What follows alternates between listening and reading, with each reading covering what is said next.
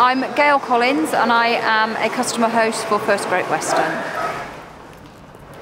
I was working the 16:30 from Paddington, but just before we came into Didcot, I had a customer come to me and say, I just need to let you know that there's a lady in the toilet 8 months pregnant and her waters have broken. I asked her whether she was okay to walk down to first class, and she was happy to do that, so we took our time walking down to first class.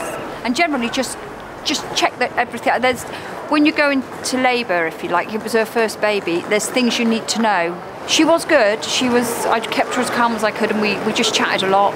My sister-in-law is also a midwife, so after I'd settled the lady, I rang her quickly and said, look, have I done everything that I'm expected to do for this? And she said, yeah, keep her calm, make sure she's okay.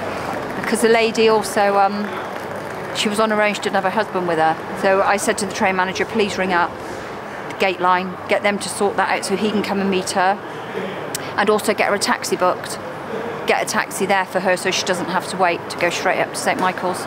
She was grateful, very grateful for what we'd done. She kept saying, I'm really glad it's you that's with me. I'm really glad, because I'd said to her, I've got 5 children, it's okay, and 9 grandchildren.